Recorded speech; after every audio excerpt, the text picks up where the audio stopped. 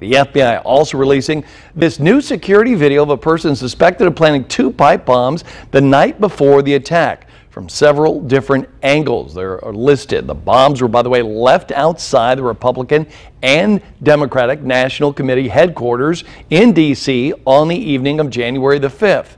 Authorities are asking for help identifying the person. That person wore a face mask, a hooded gray sweatshirt, as well as black and gray Nike Air Max Speed Turf shoes. They're hoping anybody might even recognize him just from the way they walked or what he was carrying. A $100,000 reward is being offered for information leading to the identity of the suspect.